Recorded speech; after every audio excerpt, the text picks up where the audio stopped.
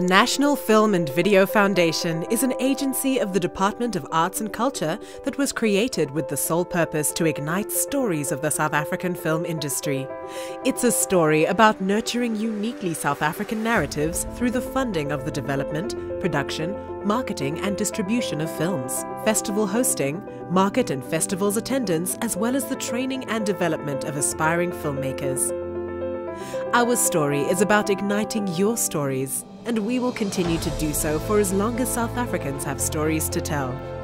In the past financial year, our story moved in leaps and bounds as we pursued transformation and development across all spheres of the industry. Our training department's achievements include 127 bursaries awarded to deserving students.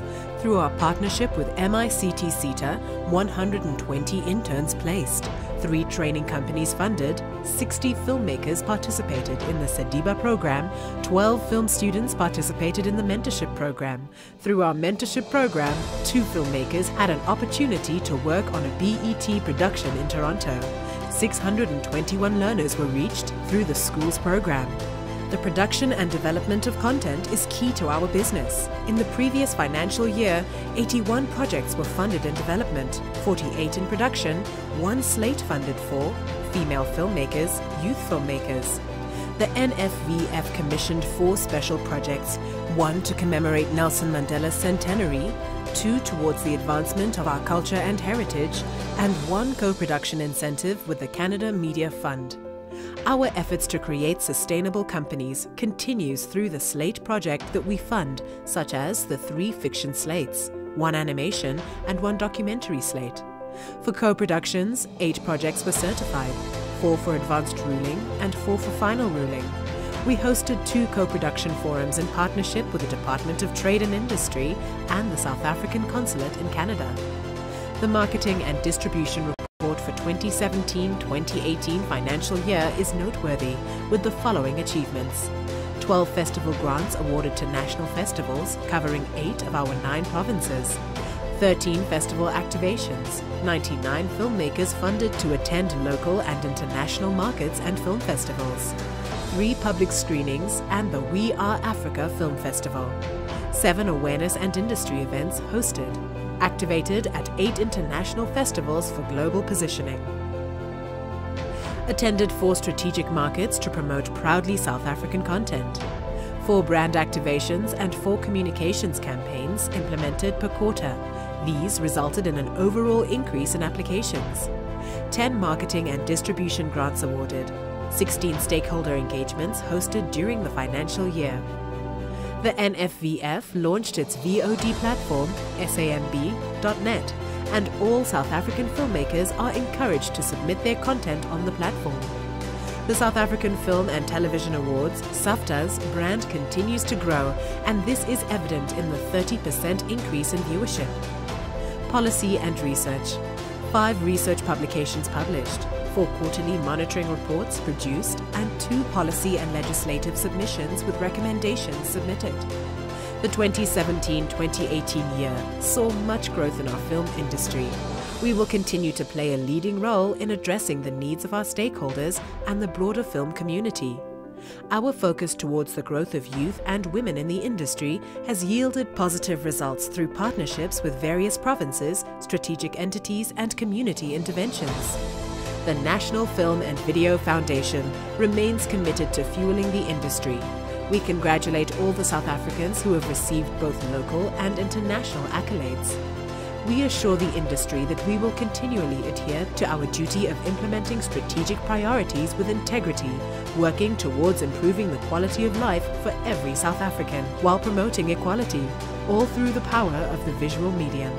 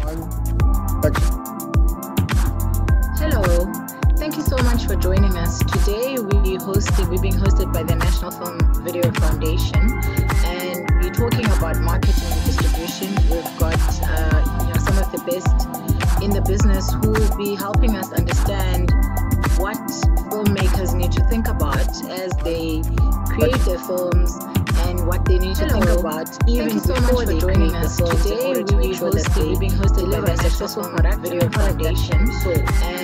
Talking about before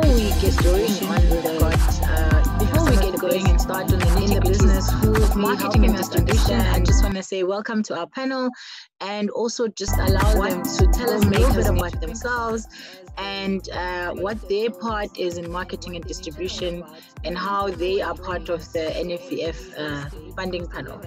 I'm going to start with you, Mfundo. Can you tell us a little bit about yourself and how you come into this conversation? Thank you, Ayanda, and welcome everybody. My name is Mfundo Nsibande. I'm a marketer, been in marketing for the past 18 years. My experience ranges from broadcasting, print, business, etc. So I've cut my teeth in this game. I currently chair the panel of marketing and distribution for the NVF for the past year. And yeah, that's my introduction. Thank you so much for that, Mfundo. Diane, do you just want to take us through who you are and what your role is? Yes, I'm Diane Hay. I'm the Project Marketing Manager for Events and Strategic Planning at New Metro Cinemas.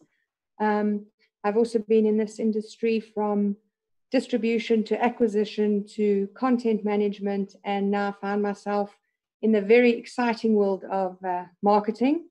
And yeah, that's my intro. Thank you so much, Diane. Mayenzeke, can you tell us a little bit about yourself and how you entered this conversation? You muted, Maye. Okay, thank you for that, Asanda, and good afternoon to everyone. My name is Mayenzeke Baza. I am the head of distribution and financing at AAA Entertainment. We are a sales and distribution company, been in the business for almost 8 years now as a distribution company, but before that, been producing and directing content. Of course, yes, I am part of the NFF distribution panel, and yeah, that's it actually from my side. Thank you so much for that. And Helen, can you tell us a little bit about yourself and how you entered this conversation? Yes, my name is Helen Kuhn. I head up a boutique distributor called Indigenous Film Distribution and Development. We've recently entered the whole development arena as well to get projects from paper to screen. But we are particularly focused on local content. Our focus is this territory, not necessarily international, although it happens sometimes. And we often work with AAA as far as the international distribution is concerned. So we do cinema release, then onto pay-per-view, then onto television. DVD is kind of a non-starter these days, and TV obviously incorporates pay TV and free TV. For Africa in particular, we've done been around since 2009. We've done just over 110 films to date, particularly from South Africa and some from the continent. Thank you so much for that, Helen. We now go to Eugene. Eugene, can you tell us a little bit about yourself and how you entered this conversation? Thank you, Asanda, and good afternoon to everybody joining us on Facebook Live and also on YouTube. My name is Eugene K. Mametze. I am a marketing and communication specialist. I've been in this communication space for close to over 10 years in marketing as well.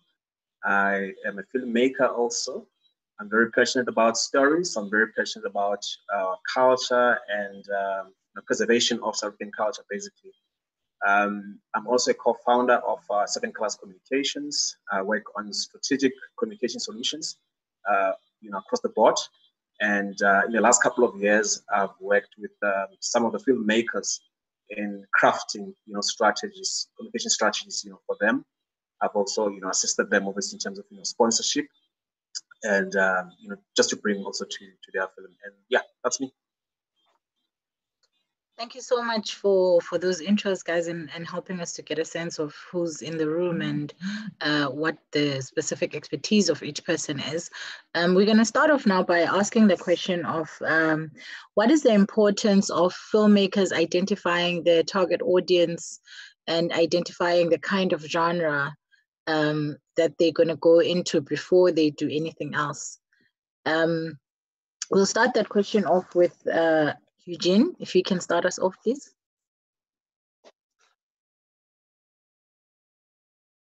Eugene, you are on mute. Eugene, thanks, you Asana, are for the on question. mute. Yeah, can you hear me? Yes, I can hear you now. Thanks for the question. You know, for me, for each and every filmmaker to start thinking about, you know, target audiences, you know, etc. You know, filmmakers need to look at themselves as business people.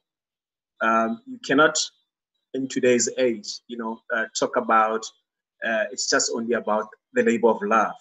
It's really it's about, you know, the business. It's about, you know, engaging distributors. It's about, you know, understanding strategy, your communication strategy. It's about, you know, how do you understand your positioning as well. So, you know, with target audiences, you know, you obviously have to look at your story and what is it exactly what you want to communicate to people. So if I'm releasing a rom-com, you know, a romantic comedy, you know, for instance, I need to be able to understand exactly, am I talking to females? And if I'm talking to females, what type of female am I talking to? I cannot just be broader, you know, in a sense. I need to be specific in terms of, you know, how do I segment this female audience? You know, I need to understand what they like, you know, what their interests are, you know, what their expectations and what are the behaviors also. So I need to actually get into the mind of a target audience, you know, before I even start developing, you know, the story. So a lot of the mistakes sometimes that filmmakers make is that along the way in the process, you know, one starts to think about, oh, who are my target audiences? And my colleagues will also attest to this, that sometimes they sit down with filmmakers and they discover that a lot of them, they've just produced or, you know, or developed the stories, you know, without necessarily understand exactly who am I making the film for. So for me, it's very imperative that, you know, you understand, you know, the demographic, you know, of the people that you want to talk to. And then also you understand also the psychographics of that person. Without not understanding that, then it's a problem, you know, for you as a filmmaker. Thank you for that, Eugene. Mayenzeke, do you have a perspective on that? And also, I think I want to ask you, as a filmmaker yourself, doesn't that somehow take away from the creativity if you now have to think about who this film is for before you get to the actual story? Because, you know, creative thinking doesn't start in a business sense. It starts with the story. It starts with an idea. So how do you do that in a way that allows you to still be within your creativity? Yeah, I mean, the tricky part, I hardly call myself a filmmaker because I'm purely a businessman. You know, for me, I think, yes, I come from a background where, as a creative, when I was directing documentaries, you know, I was making projects or content that I knew needed to be told. You know, there's always that section where from actually creatives where, depending on the genre that you are creating or on the format that you're making, you know, purely I can say if you're making documentaries, it's always a difficult proposition because hardly there's any commercial viability when it comes to documentaries. When I mean that is once off, but if you're doing docu-series, and then it's all, I mean, the factual space is much more vast. It's not limited to documentaries per se or feature-length documentaries. But I mean, to echo what Eugene is saying, it's always difficult, like any other industry, to create a product you don't know where it's going to go to. Imagine if you just woke up one day that you're going to make these shoes. You don't know what size shoes you're going to be making, what color shoes are going to be, who's going to be buying this type of shoes, and who actually. So I think I always look at, even in the film industry, in the same way that if I'm creating a property, there needs to be some sort of an audience or someone who's going to consume it. Of course, there's always the discussion around creativity. Is if I want to tell a story, I'm going to tell it regardless what other people say. Then you must know you're not going to make money. You see, this is always the what called the juggle you have to make. If you are adamant in terms of telling your product, you must know the difficulties of you earning revenue are going to be high because you're not basing it on a market or on a specific audience. But again, I can't say that's always the rule. Sometimes people have something they feel strongly about, and I might not agree as someone who's a sales agent or distributor, but then the product turns out great and it finds a market. But those chances are always rare. But the chances of success for those who first think of their audience or who first think of their market are always much higher than those who don't. So I think it's a juggle where you have to first realize what you're creating for. Are you wanting to earn revenue from it, or are you just wanting to make it because you want to make it? So if you are making it because you want to earn revenue, you have to first think of the audience, because it's the audience who's going to either pay or consume whatever you create. So I think to what Eugene is saying, it's very important to actually think of who you're creating for. Even if you're creating for a grandmother at home, still an audience, right? So they have to like it. So I think it's a juggle. It's all about, you always have to consider your audience. And that impacts in terms of how you finance the property and who comes on board to help you make that property that you're creating. So if you are looking for financing somewhere, but you want to create and you're adamant, you want to tell your story, it's always going to be difficult because you have to allow other people to input, because to recoup someone's investment is all based on the target so on a market. So I think it's always a tricky part, but as a businessman, I always lean towards first find your audience and your market before you can create. Helen, would you say you agree with this, working with filmmakers and finding those unique South African stories that I'm sure sometimes surprise in terms of how they perform in the market? Has this been your experience, and would you say it's a thing that filmmakers should take seriously, and how? Yes, as a start off, or as a starting point, I agree with everything that Manzeki and Eugene have said. What I would add to that is that there is an audience for every single story and every single film. The tricky part is really to manage the expectations around the size of that audience and where you are likely to find that audience, because you may find a greater number of people wanting to engage, spend their time and money on watching a romantic comedy or an action, if I'm talking about feature films in particular, in a cinema environment, and across the board in other platforms. But if you have a drama that may be culturally relevant, really well made, could win endless numbers of awards, and be the kind of film that we may, as a country, put forward for the Oscar submission in a given year, the size of the audience for that kind of film may be smaller in a cinema space and bigger on ancillary platforms. And then a lot of this is also, filmmaking is starting to interject into television, especially on the high end, limited series basis, or even the longer running series that have more than one, whatever, Ozark, 1, 2, 3, 4, 5. There's a great overlap that's happening between talent working in film and talent working in that kind of television environment. And if you look at the documentary world, or the nonfiction world, there you've got success stories that pipe up. As Manzeki said, I think we all know the story of the Tiger King. Who would have thought that anybody would watch a bunch of, trashy Americans running around in cowboy hats, fighting over big cats? But these things happen. So why I'm raising that example in a nonfiction or a fiction example is content isn't an accurate science. It's not a prediction that any of us could wake up in the morning and guarantee that if you make a certain kind of story for a certain kind of market, you're going to deliver most definitely 5 million views around the world. If there was such a science and such a formula, somebody would have figured it out by now, and everybody that works in the film industry would have been, racing around on yachts. That's not the case. The public is fickle. Even when you try and segment your audience, to that example, if you have a female biased property, which age group, which psychographic, which background, is it urban, is it peri-urban, is it, how long is a piece of string? If you have a female biased film, it can appeal to so many segments, and there's no such thing as one film that appeals to absolutely every female on the face of the planet.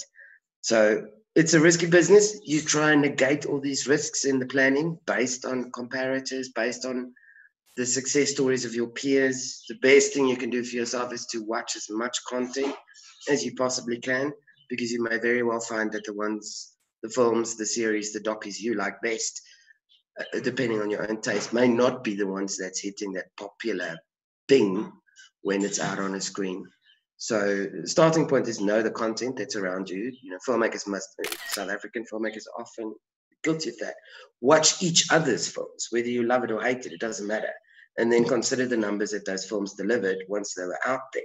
Then you start having some pieces that you can use to put your puzzles together and to try and build a matrix that will give you an idea of how likely you are to convince the audience that you are aiming to deliver your film to.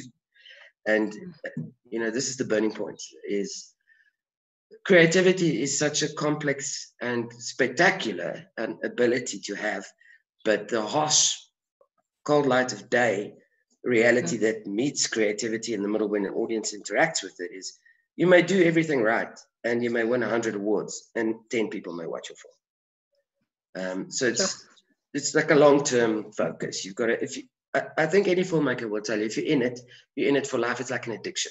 You're never going to get rid of it. You can go to rehab. Every time you make a film, you're going to rehab for 2 years afterwards. And then you survive it, and then you go back and you make another film.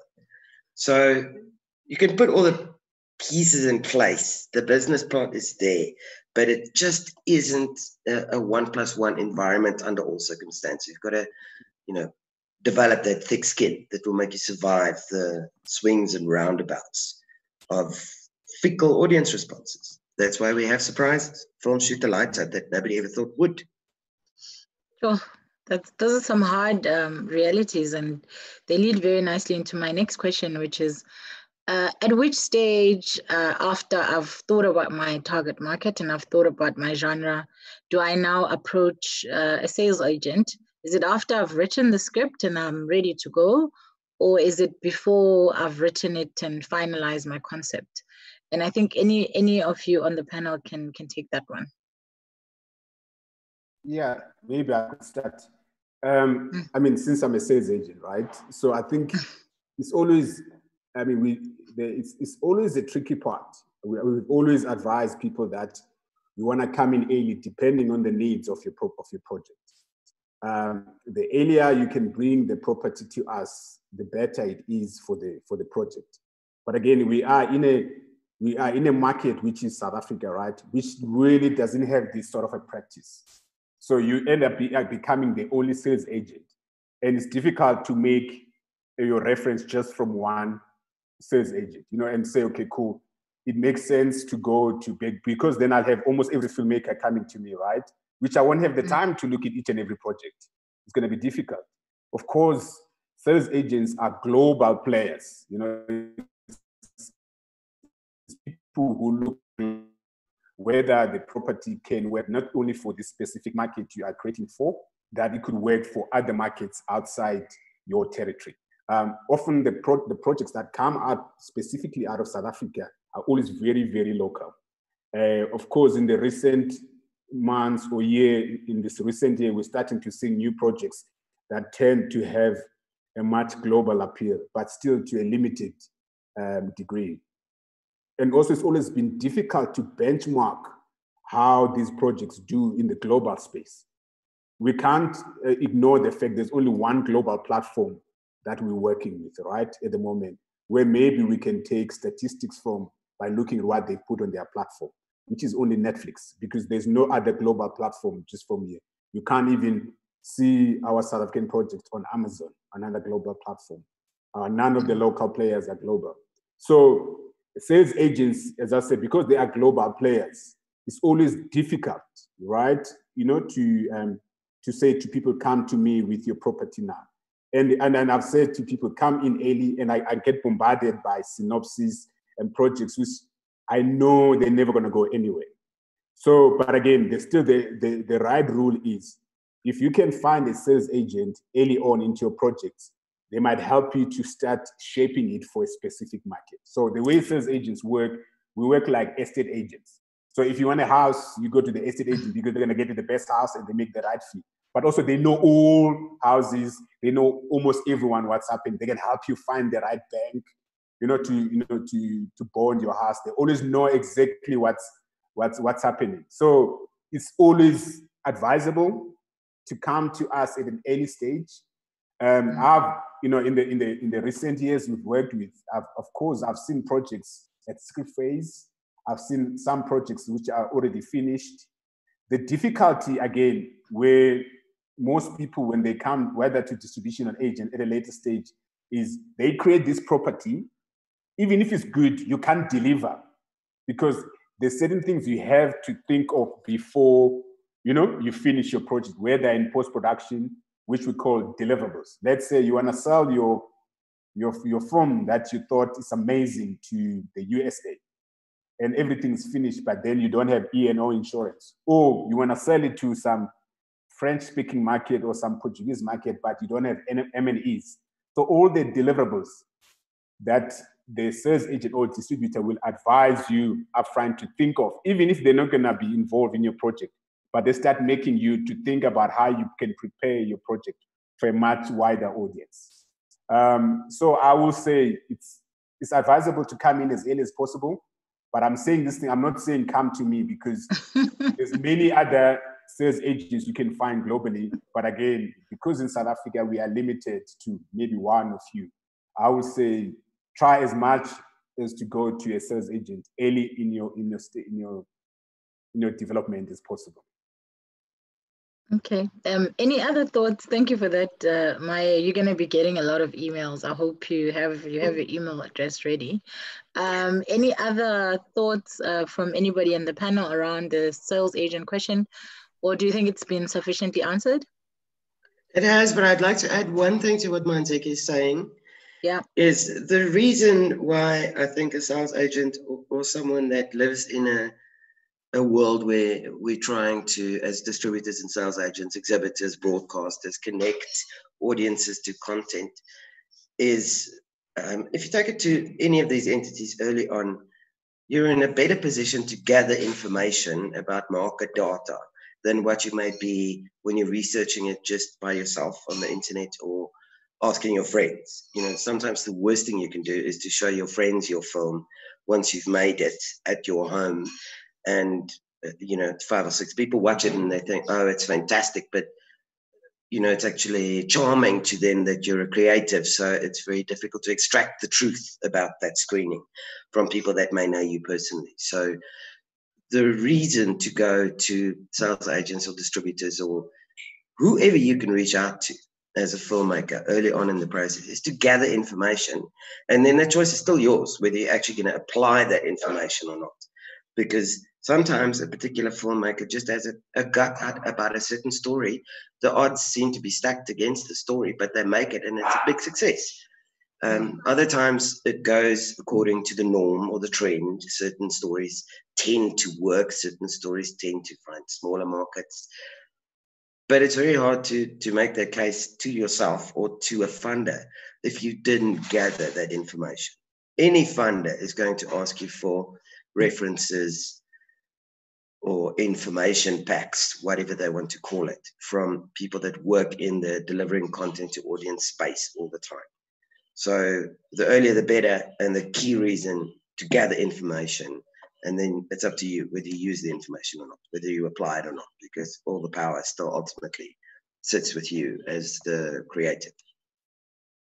Yeah, thank you for that. I think that's a very important proviso that this is advice and that you should think about taking it, but that you can go with your creative gut. Because I know a lot of stories of filmmakers who have been told all kinds of interesting things, and their products have actually gone the opposite direction and been successful. And of course, there are those who were told to fix things that they didn't fix, and then those were the things that became their pitfalls. So thanks for that proviso. Now, my second question really is, we're living in this very interesting time of COVID-19. It's completely derailed some projects. It's completely delayed some projects. And at the same time, it's also been a boon for some projects who, for example, may never have gotten on Netflix, but now suddenly there because Netflix needs all the content that it can get because it's not able to feed, you know, the beast that is people who are on lockdown, sitting at home with nothing better to do in some instances than watch, you know, some TV. What do you think is the opportunity that COVID-19 presents us? And what do you think are the challenges that COVID-19 presents us in the film space? And how can people in the film space take advantage and or take advantage of the opportunities, but also figure out how to manage some of the challenges that it raises? And I want to start with you, Diane, on that question.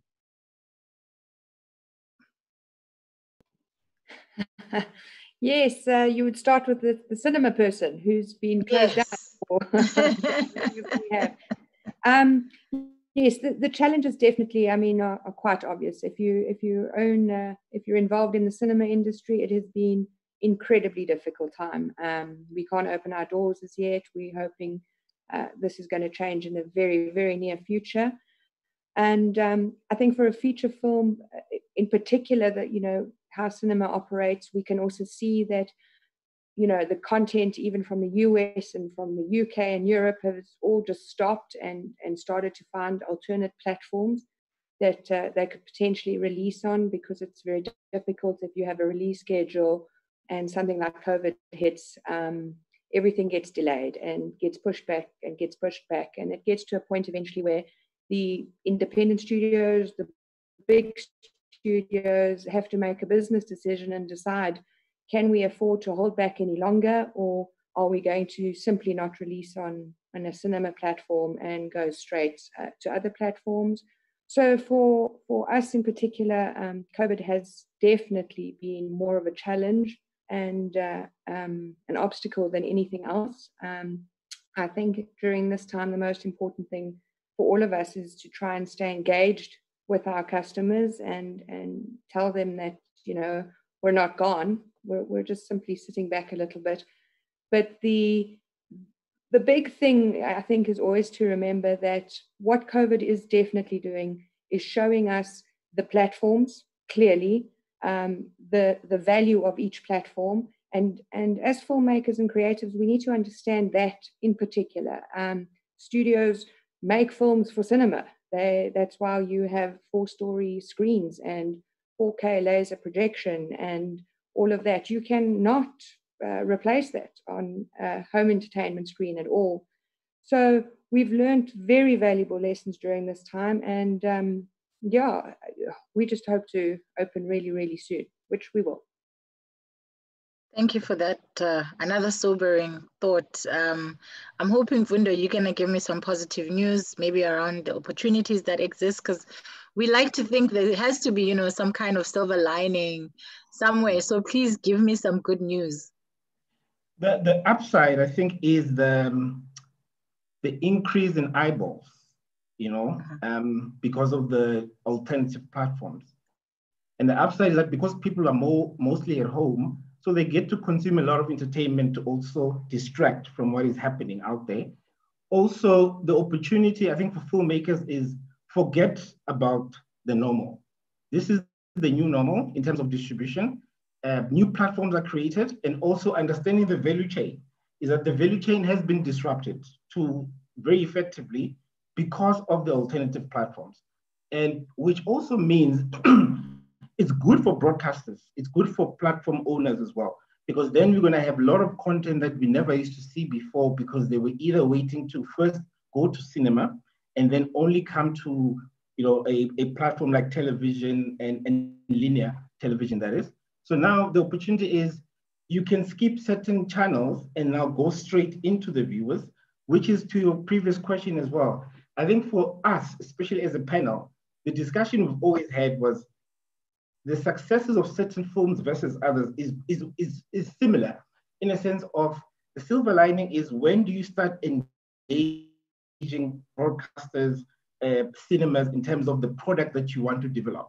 A lot of people come at the end and you see a product that's been a film that's going to be launched next week and it's only being advertised a week before. So it doesn't even have enough traction to hold into the market. However, the upside of COVID is we now are forced, from consumers and everybody else, we are forced to rethink, relook at how we consume, and also the taste. I now can consume what I feel at my own convenient times. I don't have to wait for something to be first available. So that is also changing in terms of the consumer behavior. What time do we consume and etc. Because we're so busy with the 9 to 5 that you'll only be watching cinema or entertainment largely on weekends. But now it's a Monday to Sunday type of a thing. So which means we need more content. We need more local content to be produced. And we need those content that never made it to cinema to now be available to other platforms and broadcasters as well. Mm. Thank you so much. I think that's a very interesting point you make there about, this value chain disruption and how suddenly everybody needs content, and suddenly maybe movies that had been written off could get a second lease on life. And I'd like you, Eugene, to come in there and just take us a little bit through your thoughts on this value chain disruption and what you're seeing that's happening and where the opportunities are for filmmakers. Thanks, Asanda. I mean, like Mfundo says, there's a disruption obviously happening, currently, and filmmakers have to, step up to these opportunities. I mean, what we've seen also in the last couple of months, we've seen filmmakers also, linking with online platforms to, release, their content. We've seen big events also, taking a very hybrid approach, of television and online platforms to communicate messages to audiences. And the nice thing about it is that audiences are now more receptive because they are at home. So you've got a very captive audiences that is saying to you that I'm available. You can actually continue, bringing content over to me. So definitely also with the digital space, the advent of digital in the last couple of years has also evolved. So you'd find that there are now platforms, for that filmmakers can actually utilize, to drive, their content, to find an audiences that is actually waiting. So if I'm a filmmaker and I don't have a brand profile online, it's a problem already. If I'm a filmmaker, I'm only just creating just for the fun of it, then it's not actually helping you as a business person. So you also have to make sure that, audiences that are there, they also know you as to who you are as well. So there's quite a lot of platforms. We're very excited that, one can actually access content, either a mobile, or I'm at home, or different platforms. But, like Diane said also, the feature film business is really, really about cinema. So cinema is still also a platform, for people, to continue consuming this content. So we shouldn't actually discard that and just look only at opportunities that are online and say this is where I'm zooming in.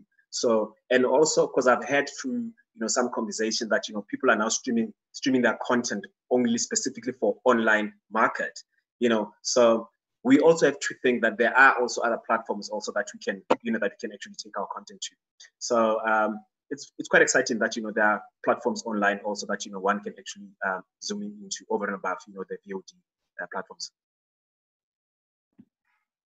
Yeah, thank you so much for that. And I hope that the people who have visions of being filmmakers or who have already started the journey are listening and taking notes on some of the opportunities that you're highlighting.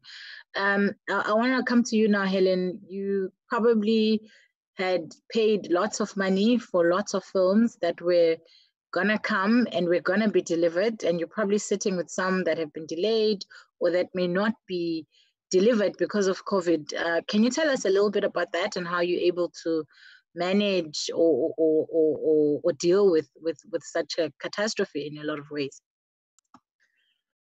I think at least in the distribution space, it's very normal to be dealing with all the platforms. Like we cased it right up front.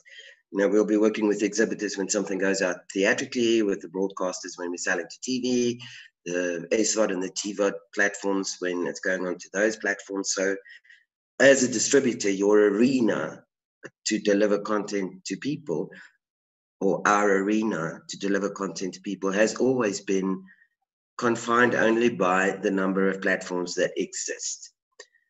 The films, to go to that point of what Eugene is saying, is what COVID has done to an extent is it's changed the creative community's opinion of the credibility of an online platform. Because I think we all agree that cinema is obviously, in an ideal world, the best place to win. You can never really compare lights going down, a communal experience where you're watching something on a huge screen with any other particular offering. So it's also the romantic offering, especially when you have a film that is not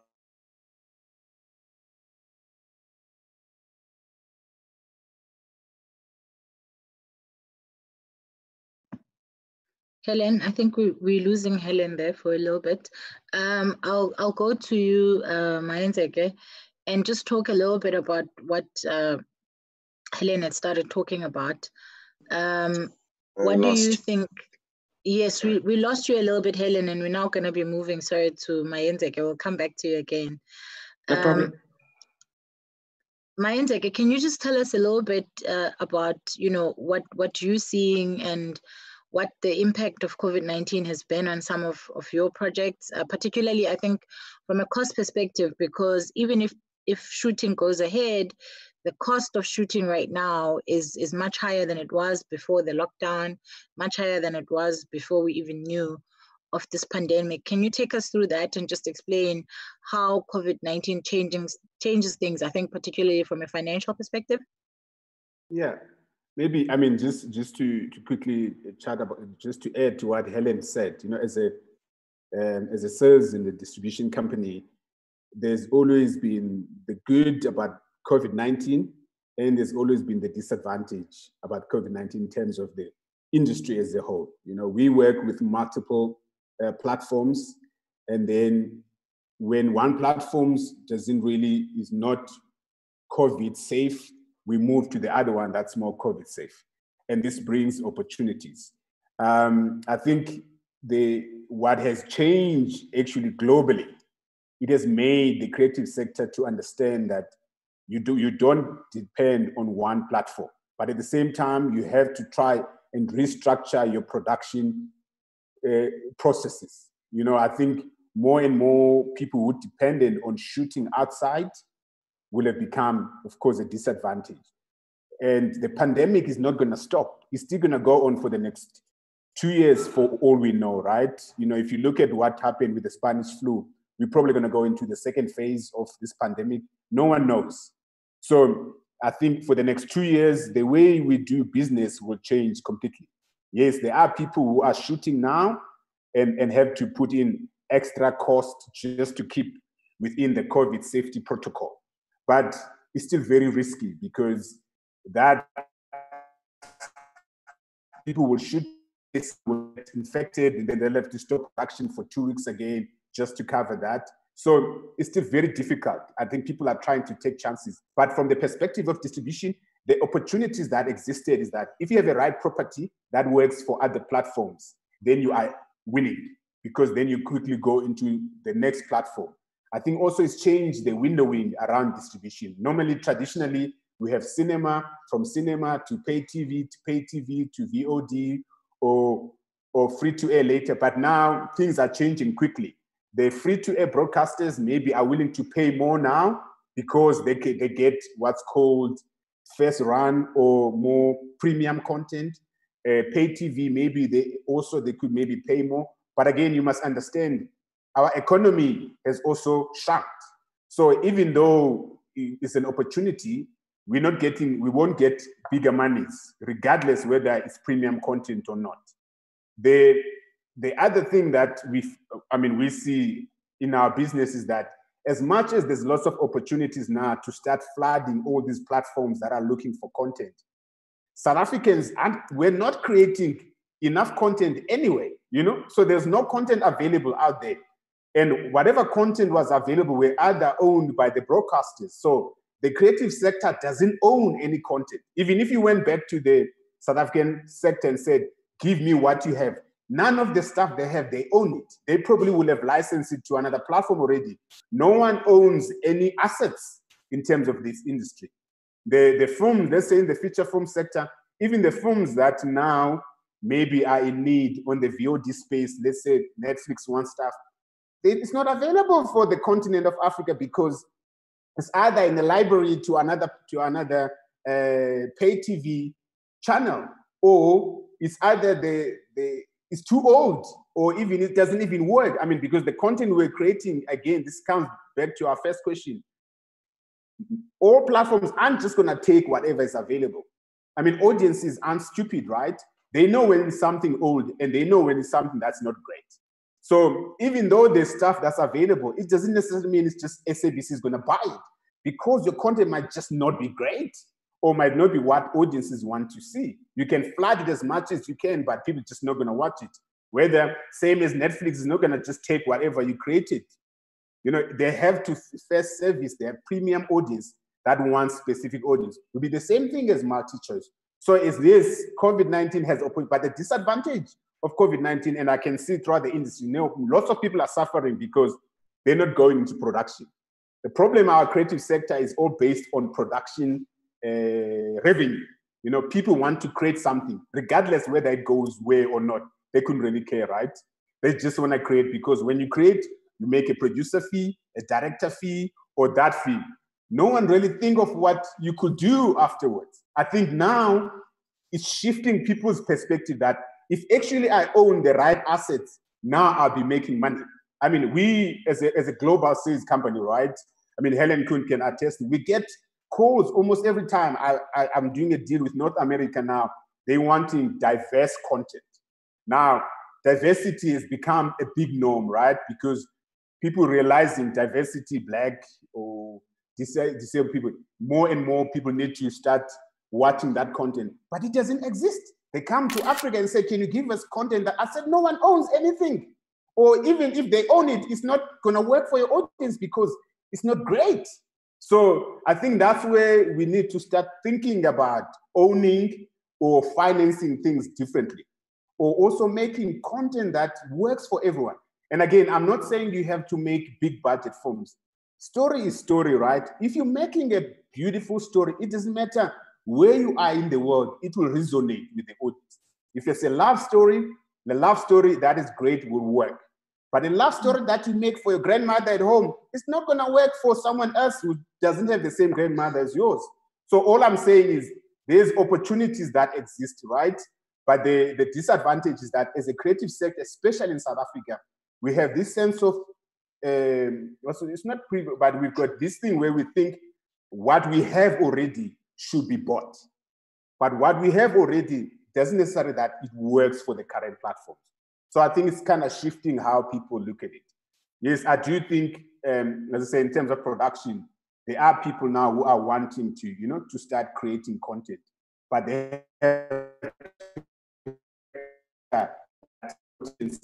as well as those with related costs, and which actually pushes up the budget a bit. But it's what we have to live with anyway. Unfortunately, you know, for the next 2 years, you have to think like that. Cinema might come back into action, you know, Diane can tell you about that, but it's still, no one knows what's gonna happen in February or March, whether we're gonna get a vaccine or not. So as a creator, we still have to really relook at how we are doing things going forward. I just want to add something to what you're saying, Mainzeki, about quality, because I do fear that the wave of optimism around the streaming platforms, or what people seem to perceive to be the endless list of online platforms where they can place their content, is being overrated. The thing you raise about quality is very important. Just because people are staying at home more doesn't mean that a streaming platform will simply pick up or buy anything that's available simply because it exists. That's not the case. If we're talking about, whether you're talking about Iroko in Nigeria, whether you're talking about Netflix worldwide, or for Africa, whether you're talking about DSTV box office or I mean, we can list the smaller and the bigger ones around the world. You deal with more of them than we do. But we're not in a place, as much as there's more places to take content to, where a content streaming platform will simply take something just because it exists. They still assess it.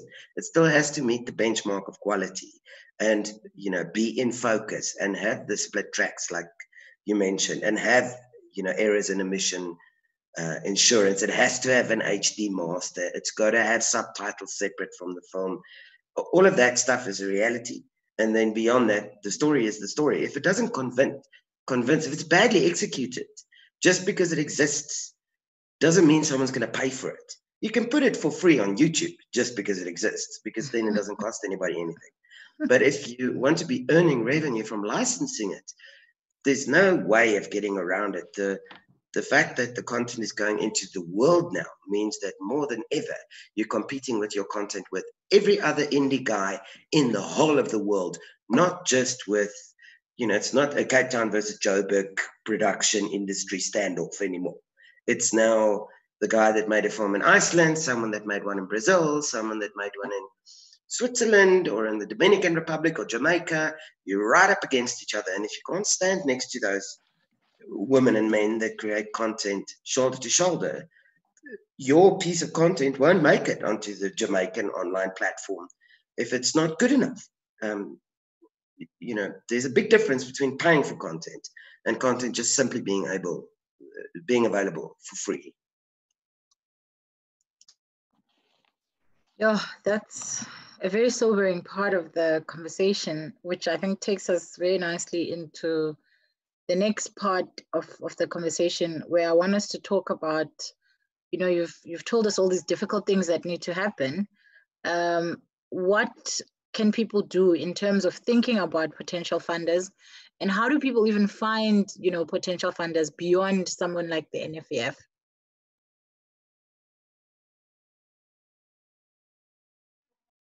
Okay. So this is an open one. Anybody can take this question. That's okay. Yeah. Well, let me start. I think South Africa is a very sport, right? You know, we have, unlike many other parts, let's say in the continent, where there is freely available money, which is, most of it you don't have to recoup. We have the NFVF, we have the Department of Trade and Industry, and we might have some small legal financing there from the Gauteng Film Commission, KZN Film Commission. All these, like, really what's called grant funding is in numbers. Now, the issue is that people, even though that is available, right, they're not creating the properties to make themselves sustainable. Now, if we were to take any of those things out, there'd be no money available for the industry, right? Because commercially viable industry, let's say like the North America, is only purely based on distribution. Now, if you as a South African, you were to compare yourself against any other markets, you know, Uzbekistan, you know, who knows where Uzbekistan is, right? Do you know how they create content? No one really knows, and no one really cares, right? Whether there's Uzbekistan or not. What we care is, if I see a film on Netflix and someone were to tell me that it's from Uzbekistan, I'll be shocked, right? I'll just be watching whatever that content is. But my point is, if we're creating commercially viable properties, when I said commercially viable, a property that anyone can put money on and see a return on investment on it, then we'll start shaping as an industry. I think we're not there yet, right? But with what is available in terms of free, what's called grants or government financing, we need to use it to the utmost, so that it helps us to create properties that can help us generate to make more and more and more properties. So all it is at the moment, if you don't go to the NFVF or you don't go to the KZN Film Commission, it's difficult for people to go to the bank. You know, we have a bank, again, that is very gracious, called the IDC in South Africa. But the IDC, they're a good bank because FNB won't give you the same, they won't look at you the same way as IDC will look at in terms of this industry. Because as much as IDC is a bank, they still do not take they don't ask for your collateral. So they don't take your house. You know, when you go to them, you don't put your house as a is guaranteed. Whereas if okay, some of us don't have houses, but you don't have any collateral to be able to say this is a guarantee. Where if you go into a normal bank, a commercial bank, you need to be able to have some assets to show. So I think the difficulty or the question again is, if there's no NFVF or if there's no DTI or if there's not the industry, for me, in my opinion, will probably crumble completely. So while we have what is available, let's try and make whatever we can commercially viable to generate revenue for ourselves. And also build businesses. You know, Eugene, go ahead. All right. Thanks, Mayezek. But also, you know, the other thing as well, we need to change perceptions, especially like, you know, with filmmakers, is that, you know, NFVF or your KZN is the only platform also where I'm able to actually access funding. You are creative. And I think also as creative people, you need to actually conscientize people who consume your content. And these are marketers, these are corporates actually that are saying that we are ready, we are willing to actually assist and actually support and fund films or stories. So filmmakers also have to find different ways of how do I engage and interact with the corporate funder, because there are over and above, you know, the grants, you know, your NFVF of this world. You also need to, you know, collaborate as well. You know, I mean, we're talking about the global audiences. So we need to collaborate also with other filmmakers, you know, other film agencies around the world. So we cannot, the NFVF can only fit as much. You know, we sit down with a particular budget of marketing, for instance, and sometimes it's very, very difficult to actually make a decision in terms of, you know, do we give this much to this person or so. So there's so little, you know, to support a plethora of stories in this country.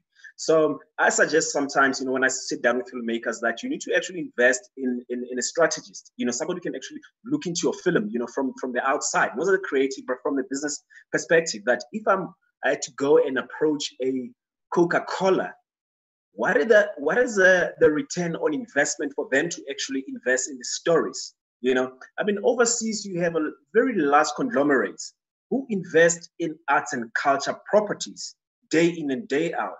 Why in this country are we not conscientizing the corporate, you know, people?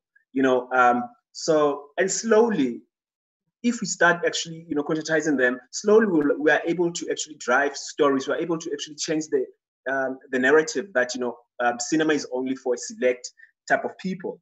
You know, we are actually now broadening content, because now we'll be able to have support, you know, of the corporate market, and people are really about brands, you know. So I think for me, my input is that it's key for somebody to actually invest in a business manager, or let your producer actually drive the process. You know, that as much as you are actually going to NFVF for funding, but also look outside the box. You know, look at I mean, you have like the USA Embassy. I mean, they also fund, you know, cultural platforms. You know, you have other people, so many people actually who can actually fund. So the thing is that we have to change that mind thinking. We have to definitely change it, because otherwise we're gonna have like so many young graduates coming from after, you know, film institution, and going the same route of, let me start at KZN, let me start at whatever. These agencies are there definitely to support, you know, the film culture in this country, but they can take as much. So that's my point, that, you know, we need to also engage the corporate government, and also conscientize people also about the importance of story, the importance of restoration of our stories in this country.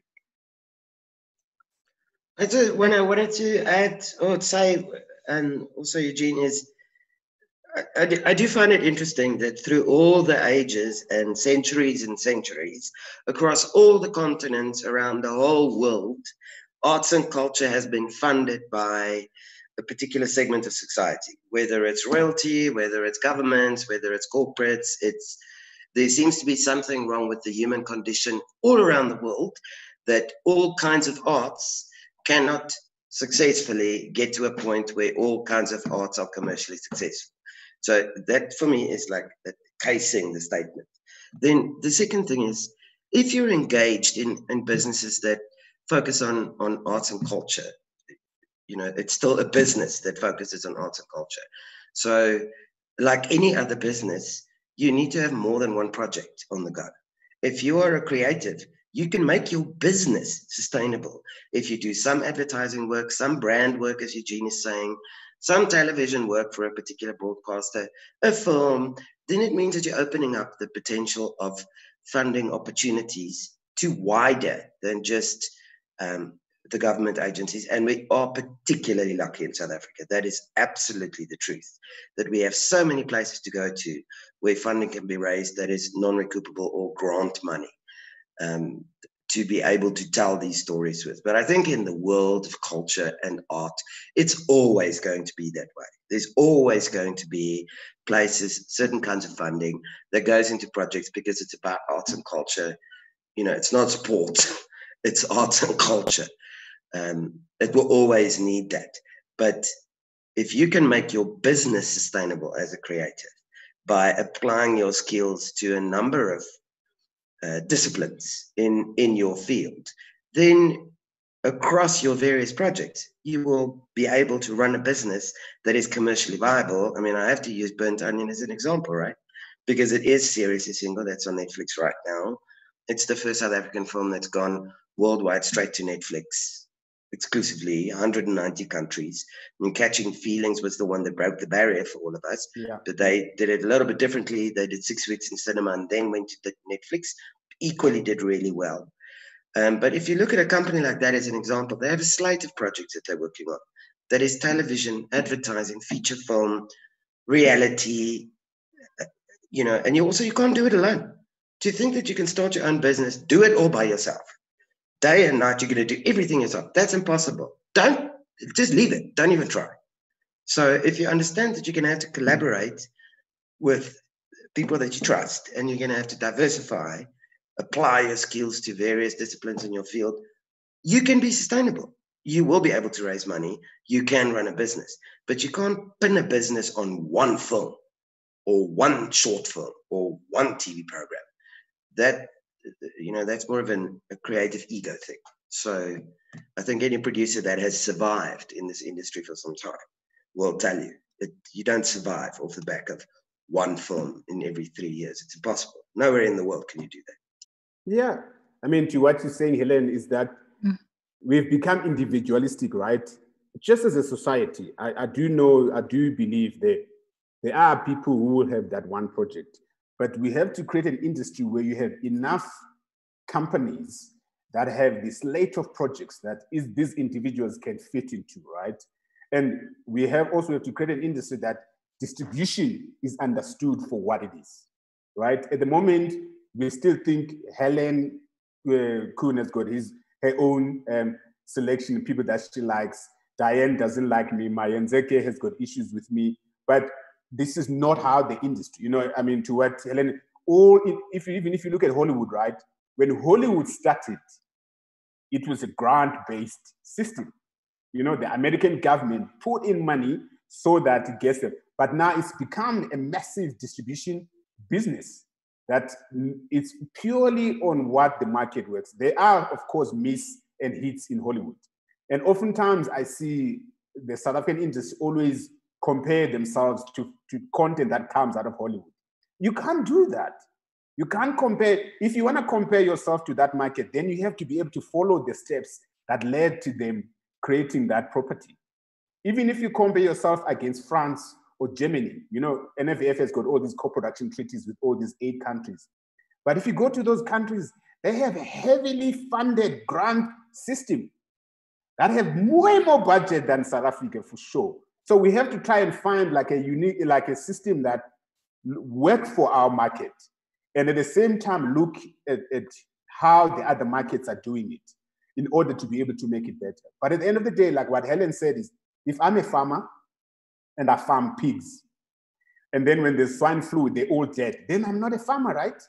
So I gotta be able to do cabbage, spinach, potatoes, things that will be bringing money to me on a daily basis, because people will always be eating chips. It doesn't matter which restaurant you go to, there's always gonna be potato chips, right? There's always gonna be broccoli, there's always gonna be carrot. So as a farmer, you need that as a stable meal to keep your lights going. You can't say, no, I'm doing beans or I'm doing beef.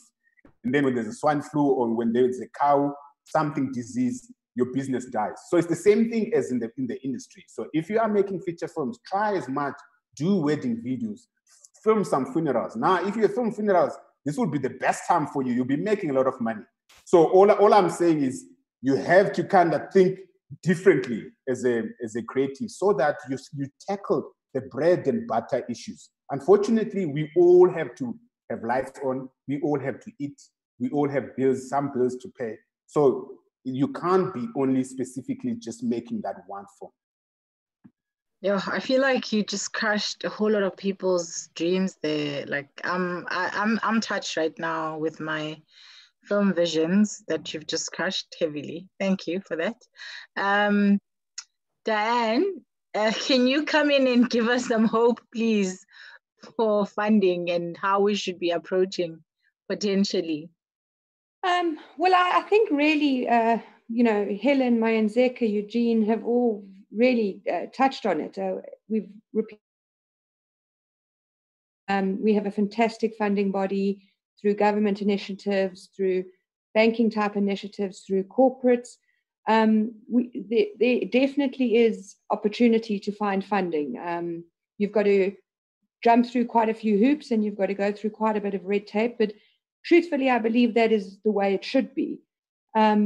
I think if we look at how long we've had these opportunities to access funding, I'm pretty heartbroken and disappointed that we're still battling to break through, especially on the local content, to break through and see some of those fantastic box office numbers that we should be seeing in light of all this funding and opportunity that we have. So immediately I go back to, it's all about the content. It's all about understanding your market.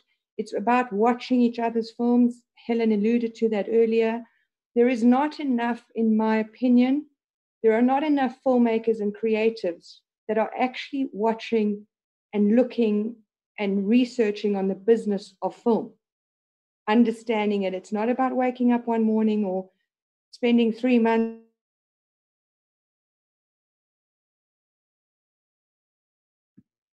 Diane, I think we've just lost Diane. Are you back? Am I back? Yeah, we just lost you for a little bit. Sorry about that. Were you still, yeah? So basically what I'm saying, you know, I don't want to repeat what everybody else is saying, but I want to stress the fact that if you look at the funding opportunities that we have, I'm expecting filmmakers to really start coming up with the content, start writing scripts. Let's not have a situation ever again where we're sitting and the cinema doors are closed and we're looking at other online platforms and we've got no content. We should be quadrupling the amount of films we're making. The money is there, but the stories just aren't. The writing isn't there, and we need to really focus on that a little bit harder. I think if COVID has done anything, it's taught us we need to be making more content. Yeah, thank you for that. Very many sobering thoughts. I'm sure, Mfundo, you're going to add to it as well. Yeah, I just want to bring a bit of hope into the situation, which is, I think the opportunity here is that we need to monetize the industry from inception of ideas to storytelling to creative to producing. When I say monetize the industry needs to be commercially viable enough so that we can start attracting commercial sponsors and partners into the business of making films. I've seen a model from the UK when the NVF did a partnership with BFI last year, where you'd have filmmakers come into a room and sitting with venture capitalist firms and pitching, having a producer to pitch a film or a project or a documentary from inception, and having a partner that forces you to think ROI, what is the return on investment? And what am I hoping to achieve with this film from a consumer point of view? And also remember, it's not only about telling the nice stories. Films also shape society. So also having to understand where are we in society, what are we trying to drive? Even from an opportunity from a tourism point of view, how do I make a film and partner with the Western Cape tourism? Because this film will be shot in Cape Town and will show the attraction of Cape Town and the beauty of it. So all those ideas, and I think it's been tried many a times, but we've yet to find a perfect model in this country even abroad, to say, how do we bring the corporates into this? How do we show them there's value?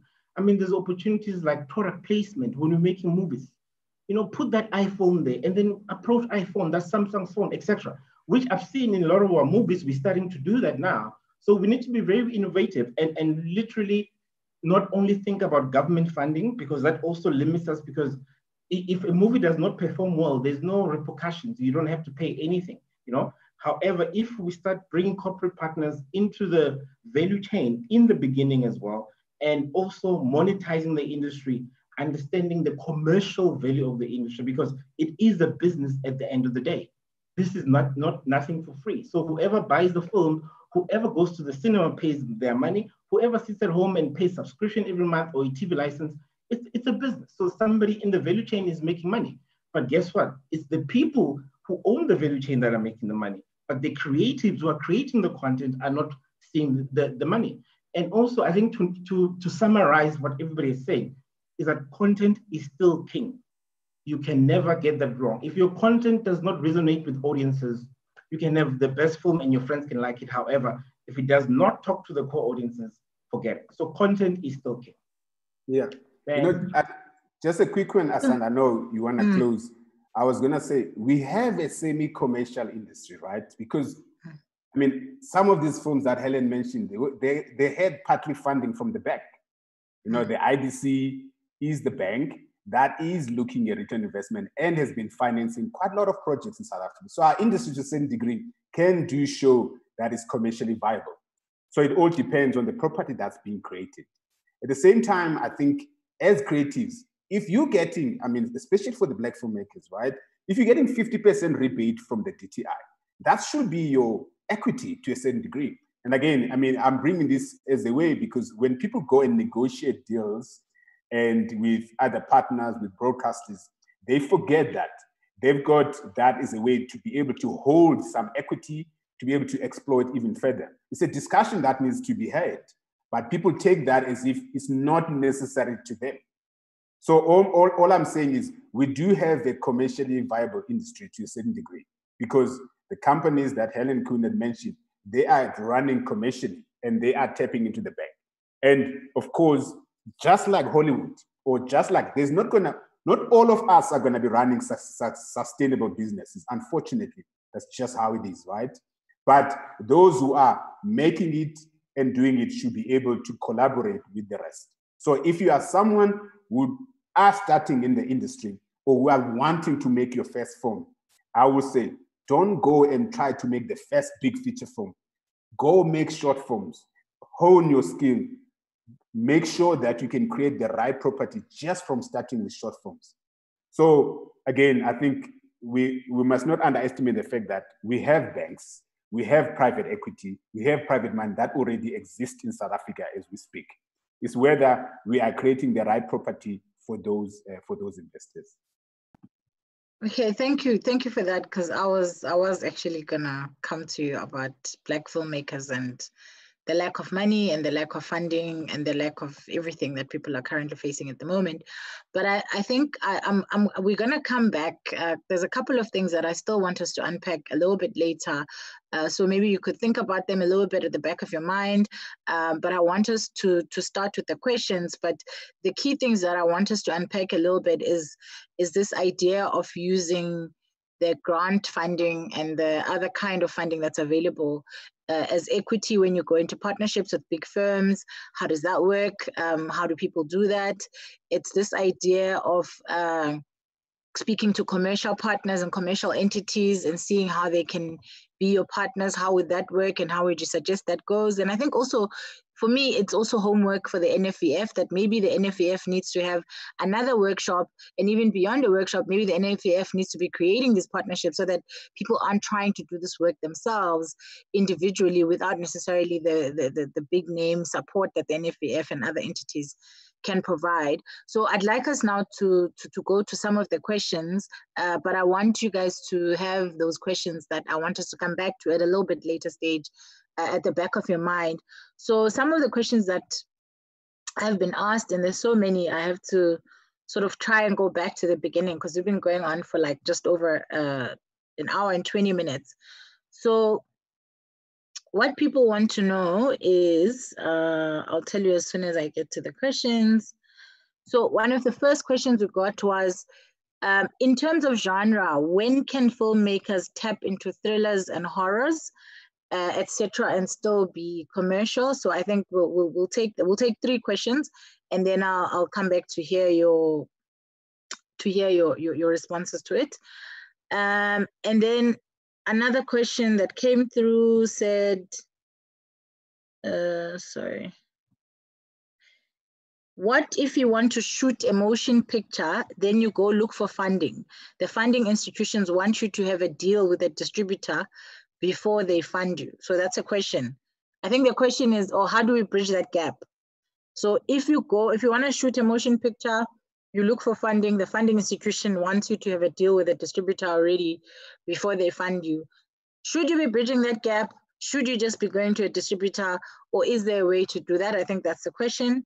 And then how do filmmakers, say in the private sector, get more exposure on the films they've made and on the films that may not necessarily be produced by government bodies? So I think this question will tap into what you had spoken about earlier, Mayenzeke, which is that people don't own their content. So there's content and we should be tapping into it, but because people don't own it, we're not able to fully take advantage of this current moment of COVID and everybody looking for content, and particularly looking for diverse content. So I don't know if you want to take us through those questions, and then I'll say, Maya, we'll come to you with that question, but let's start with Mfundo and Eugene, taking us through some of those questions. You can pick any of the 2 that I've just spoken to.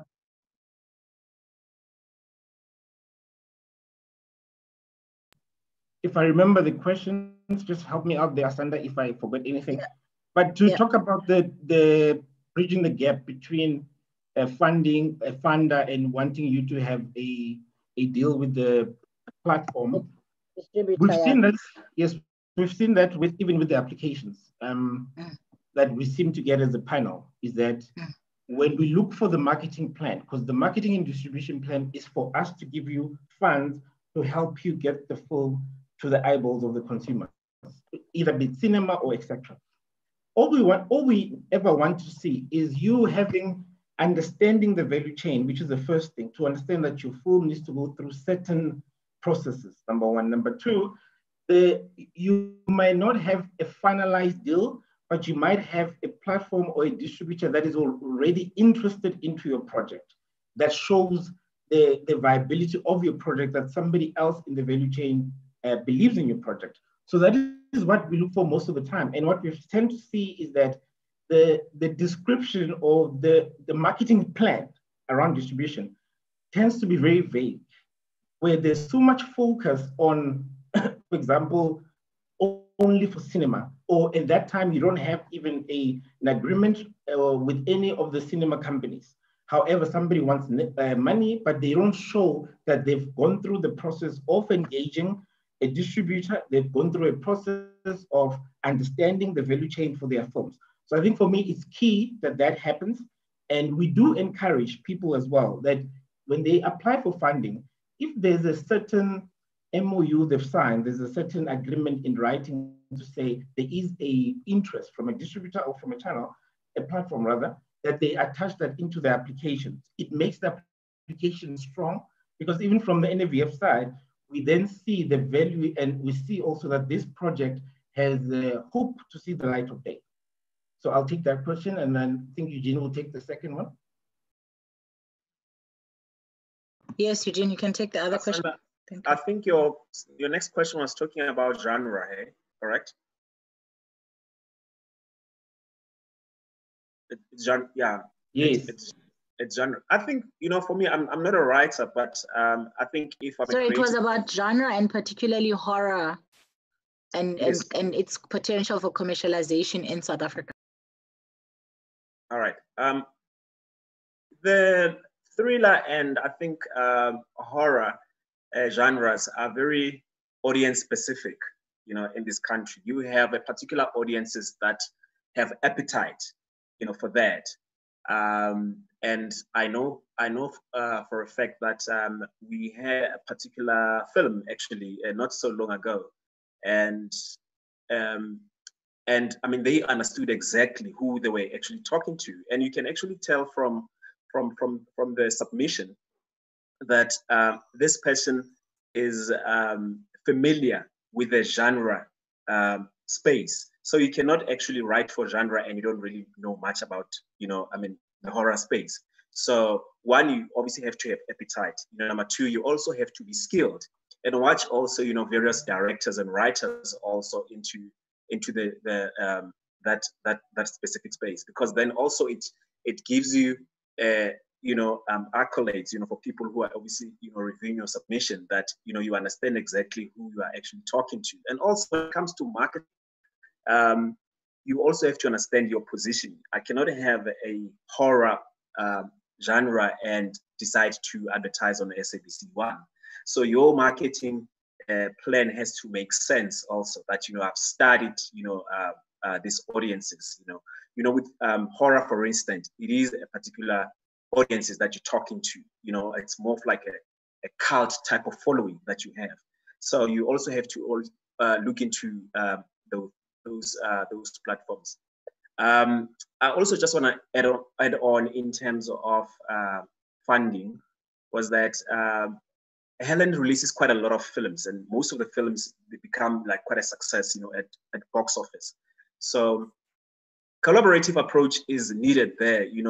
Those filmmakers, how do they get it right? So they need to also have a conversation with up and coming filmmakers, that they've managed to go a different route in terms of funding. They've gone through a commercial route, for instance.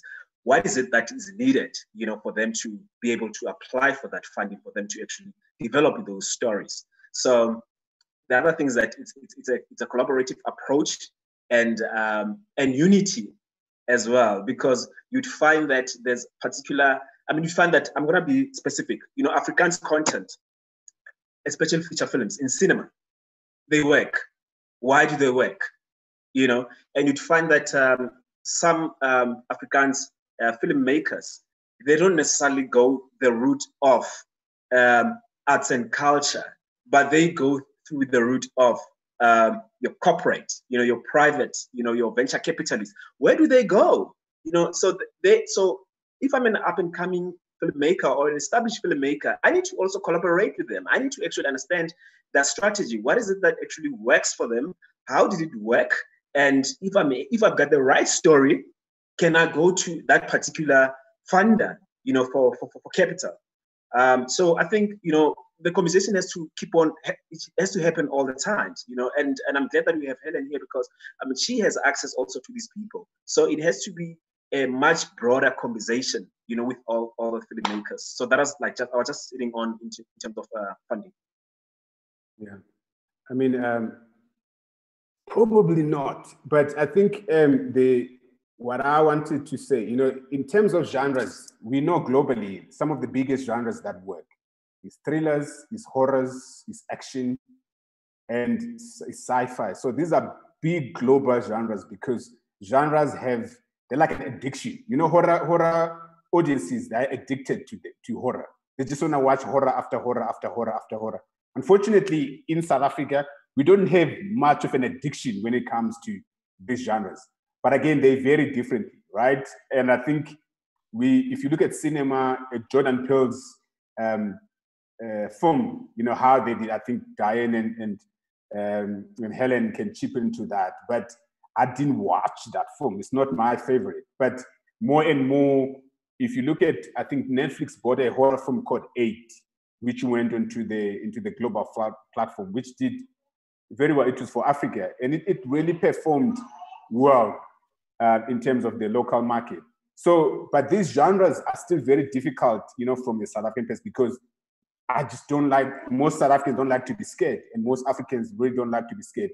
But more and more, you're starting to have a niche, and start to have people who are actually in love with these genres. Firstly, for cinema, it was always difficult, but now on the VOD platform, maybe people, when they watch it at home, they do get to enjoy it.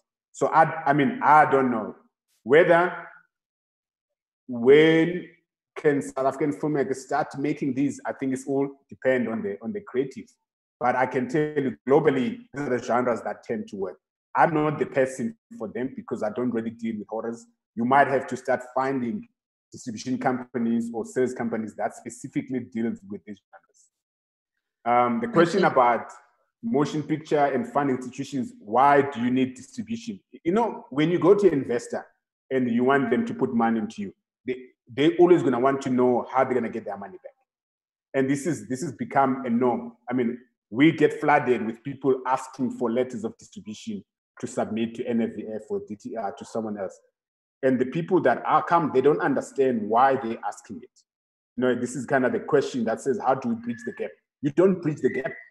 You have to go through the process. I mean, if you want money from someone, they have to have a guarantee that they can get their money back. And I think, you know, your last question around exposure, you say, how do filmmakers in the private sector get exposure in the films, right? I think if you independently produce your film and without government funding, it's okay. But then you still need to go find distribution regardless anyway, you know, for people to know where they can find your film. Distributors are the ones who work with platforms to get your film to. So it's regardless whether the film is funded by government or it's funded by private sector, there's no discrimination. Distributors don't discriminate. They don't care whether you fund it from your own pocket or you got money from government. Distribution is distribution. So rather find a distributor, you know, or exhibitor. There's Helen, there's Diane. Go to them. Just something else that you say that's very important, Diane, and then you can, I'm sure you want to say the same thing, is audiences also don't care about funding. They only care about what's on the screen. So whether you got the money from your dad or you found it in a treasure or you got it from government or a bank, it's all the same. You're taking 2 hours of their time or 20 minutes of their time or whatever, and their time next to their money is what's most important for them. So if there's no way, if you want to make your film independently and you're going to get it to market yourself, that's absolutely fine. But then you can't take someone else's money and expect them to just believe everything you're telling them. It's like any industry. There is a value chain for a reason. None of us know everything. We all only know, it's very collaborative. We only know a little piece. But if we line all our little pieces up collectively, we can at least give input with regards to that little piece, that the money that is around, the money that does get invested, comes back, that you can make the next one and the next one. So if these structures, you know, no money comes with no conditions. If a funding body asks you for some kind of indication that your film will go to market, you should be able to give it. Otherwise, you can't get the money. No one else is going to give you money. You know, if you want to build a factory and make garden chairs, you're going to have to do a deal with Macro or someone to get the chairs sold, or open your own shop. Otherwise, no one's going to give you money to make the chairs. It's exactly the same. It's no different to any other product, unfortunately, even though it may require more skill than the next product. But maybe it doesn't. Maybe we just caught in our own bubble. Thank you, Helen, and thank you, everyone. Diane, I'm sure you want to also contribute something to the conversation. I'm going to be quick because everybody's touched on all of it. The thing is, I also just want to remind you, when it comes to genres, especially on a platform that is very strictly monitored, as in a cinema platform, where we have to have FPB regulations and all of that sort of thing. Just by saying the word horror, you can imagine an age restriction. So if you're thinking about making films and wanting to, the ideal film to make is something that it opens up your audience base. So if you look at the top performing films in cinema, it was Lion King, which had a PG. It was the likes of Black Panther. It's not talking to horrors and thrillers and high action with high age restriction. Just remember that as a back. Age restriction plays a very, very key role in being able to get it to access to lots of eyeballs, as Mfundi says.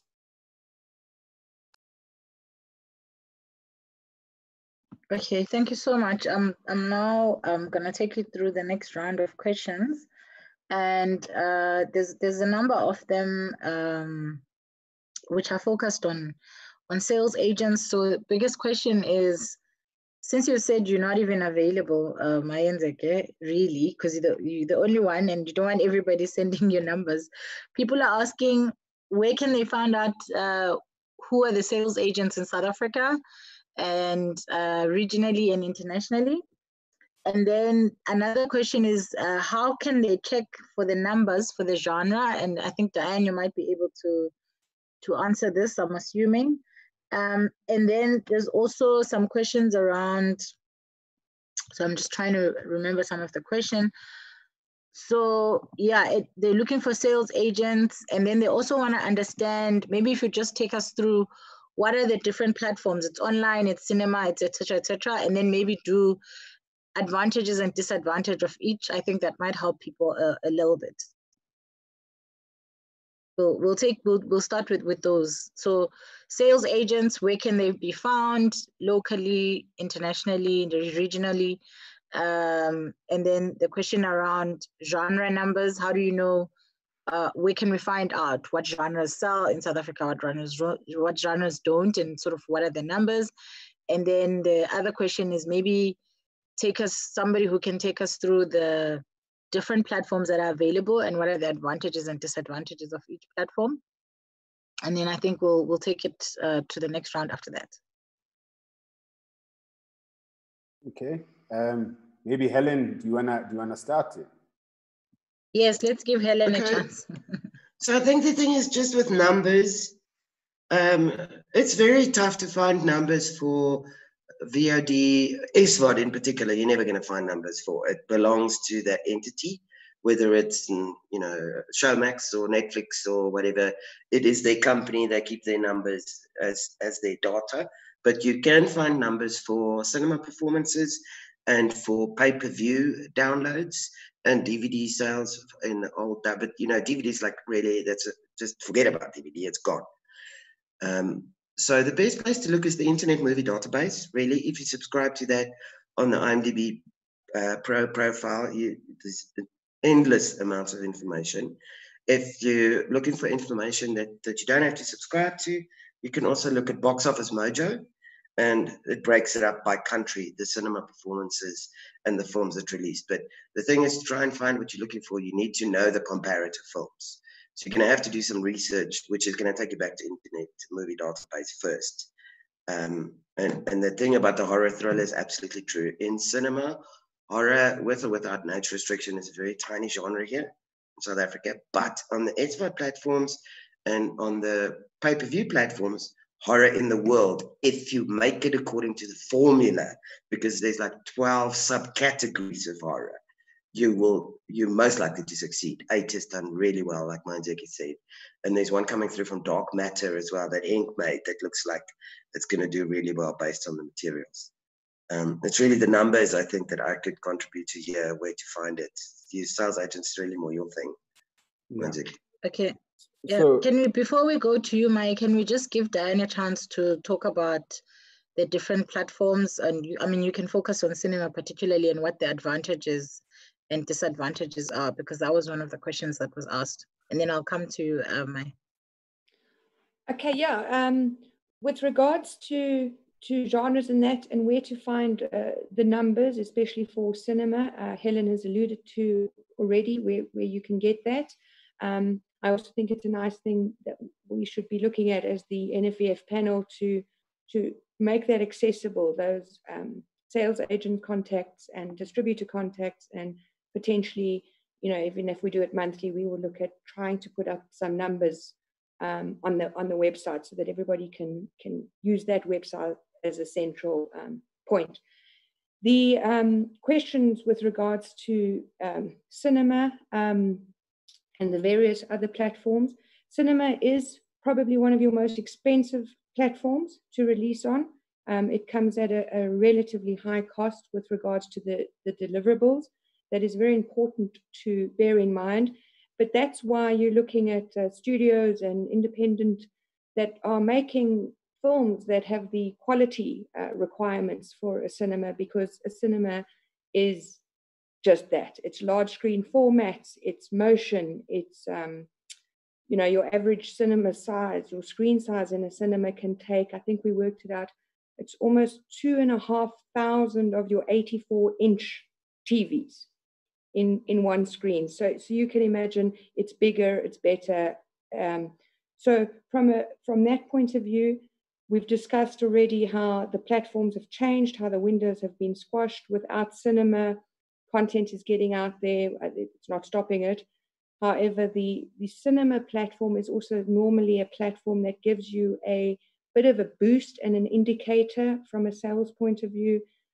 Obviously, the higher your performances in cinema and your box office takings is, often helps the negotiators, the distributors and the sales agents be able to negotiate better deals for your content, obviously when it reaches phenomenal box office levels. So cinema is an important contributor, but it is definitely not the only one. And that is very important to remember. And again, from a genre point of view, you come to cinema and you're prepared to pay the cinema ticket price. You're not sitting at home in your lounge. So the point of that is to make sure that you escape. If you want to escape into a love story, if you want a girls' night out, if you want to catch what's happening in the Marvel or the DC brands because it's so super action and sci-fi and all of that, that is why the cinema is there. It's an escapism. You get to disappear for an hour or two, and that is why we make films. That is why we have cinema, and that is what it is. Yeah. Okay, yes, Mike. So I think, just to add to what Diana, so the guys can help me. I don't know other sales agents, right, in South Africa, per se, I do know maybe, I don't know if Brendan Carley is a sales agent, you guys can help me out. It's difficult to know. I know lots of distributors, but I don't know many sales agents. If they do exist, just maybe they're out there. But I do know that maybe myself, Brendan from Gravel Road, also does do sales. And mostly sales agents are global players. So you don't become a sales agent for a territory. As a sales agent, you look at global rights and you exploit each right depending on the needs of the territory that you're selling to. Like as a sales agent, I can work with Helen Kuhn here as a local distributor, or sometimes she works as a global distributor, but I work closely with her because she understands the African market for sure. And with Helen, maybe I may not do cinema, but Helen might do cinema. So the sales agent, I seek to exploit your rights globally. And the rights are exploited on multiple platforms. Firstly, the first platform that people often go for is cinema, which is where red carpet, luxury, bourgeois, all the nice things are in cinema, right? Big screen.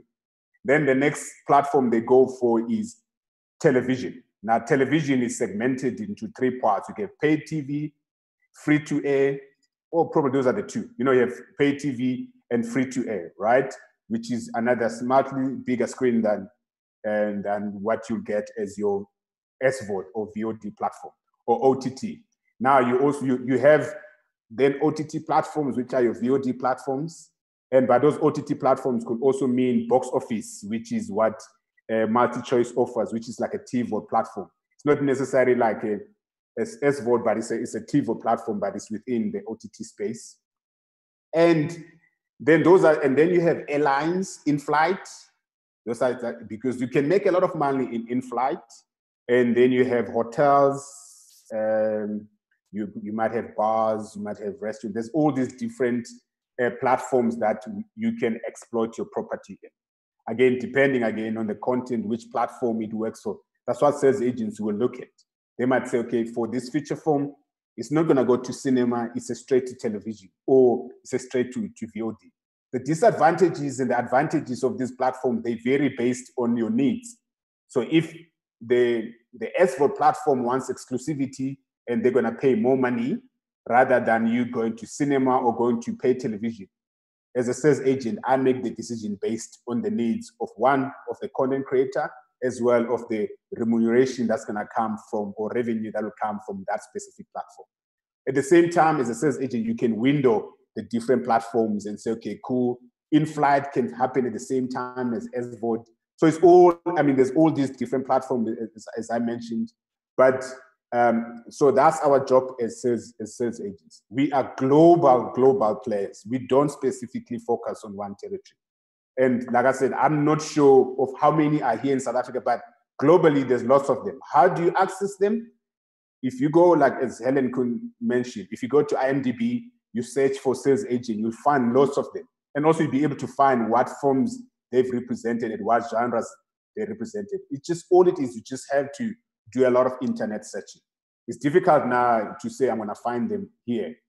Normally, you will go to markets where you have one-on-one conversations with sales agents because they often go there. You can go to their stands, you can go to their exhibition spaces, you can meet them.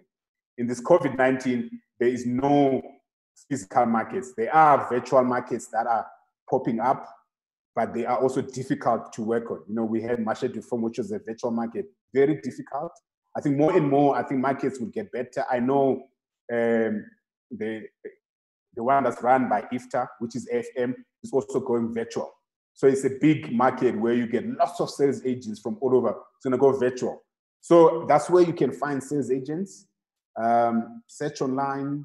And yeah, I think that's basically the real deal. You know, it's difficult for a sales agent to exploit rights they do not have. Now, if you go to a sales agent already rights taken from you, it makes it difficult for them to do their job. Hence, it's always better, as I said, to go to them first. Then you can break down the rights depending on the territory. But when you go to them later, it makes it difficult. I don't know if that answers your question. Yeah, I think it answers a number of the questions. I don't know if Eugene Fundo, do you have anything you want to add to this round as well? I think the colleagues have summarized it quite nicely, especially about the question about the platforms and the advantages and disadvantages and which platforms are there. I think the only thing that even why today we're having this discussion is the distribution channels have been disrupted. That is a fact. And if we look at what happened to print, for example, as a platform, a media platform, in the past few months, and the titles that were closed forced a lot of print publications to go online. So which means new opportunities are opening in that front. We're seeing the DVD market is completely, it's dead, actually doesn't exist anymore. So once again, it opens up another market, which means where do we grow from here? Because also we can't rely on the few online VODs that are available. So where do we grow our markets? Or do we create one as South Africans? Because I think that's an opportunity now to say, let's have a VOD platforms where we can get all these films, documentaries being available. Because the main important thing before COVID happened, the challenges we've always had as a country, we made movies, but our movies did not perform well in the cinemas. And the excuse that we would have was that we don't have enough bums on seats. However, you see other genres that are doing well. So now that problem has been, in a way, been answered by saying, how do we create other platforms for filmmakers to have their products in there? I think that the opportunity also lies in, I think Eugene also mentioned about collaborations and also looking at what has worked and understanding the market, reading the room, understanding the environment and the industry. So I think just to summarize there, that's basically it in terms of the value chain and the advantages of each of them and opportunities that are opening up, because it's not the end of the road. And even cinema is forcing itself to innovate. You know, even free-to-air TV is forcing itself to innovate. So everybody is innovating and creating more platforms and alternative platforms. However, the danger is that we must not be boggled into the old model of doing things. You know, now we need to be very flexible in terms of getting our products to the market. Yeah, that's what I wanted to say. Thank you. Just to add a quick one there, Asanda, without stopping you. Just to be specific, again, you know, in terms of the platforms that exist. So you have cinemas, which you have new metro cinemas, you have state-eco cinemas, you have independent cinemas. Then you have television, which is pay TV, which is multi-choice, or what's known DSTV with Mnet, and DSTV has got BET in there. And you have free-to-air television, or another pay TV is what's called Star Times. I think I forgot what it used to be called before, StarSet now. And then you have free-to-air, which is SABC and ETV. Those are free-to-air channels. Then you have all these OTT platforms, you know, these S4 platforms is Netflix, Showmax, VIU. It's called View, right? So these are the ones I can name in terms of where, from South African perspective, you can access. If there's anyone that I'm missing, you know, you can, but there's not many, and these are the ones that more will probably pay for content, rather. Anyone that I don't mention is probably I haven't dealt with, or there's probably no money to be made.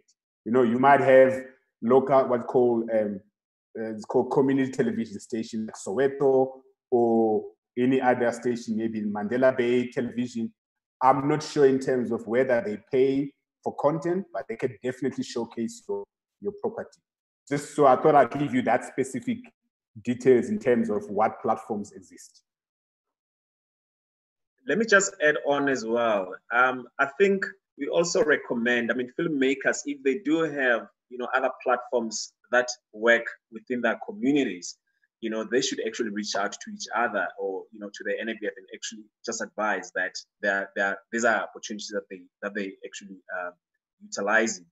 And I'm saying this because in Limpopo, you have some particular filmmakers, you know, who have outdoor screenings, you know, or they actually still utilize the DVD platform. You remember, I think my colleagues will actually remember. So as much as we say that the DVD is dead, but there are also other platforms that filmmakers that they know of. So they should actually just, you know, collaborate and, you know, reach out to each other in terms of other platforms that do have potential, you know, for revenue. Thanks, Asanda. Okay. So I think that we're almost towards the end of our panel. So what I'd like you guys to focus on as we wrap up. So essentially, give your summary, your conclusion, anything you've just thought of that you would like, you know, the people at home to consider or to think about as they're putting together their films. But also just explain a little bit, because it came up in quite a number of the questions. Can you just explain a little bit about the marketing and distribution plan? What is it? What should be in it? How should people approach it? And how much weight you give it when you are looking at funding proposals and funding plans?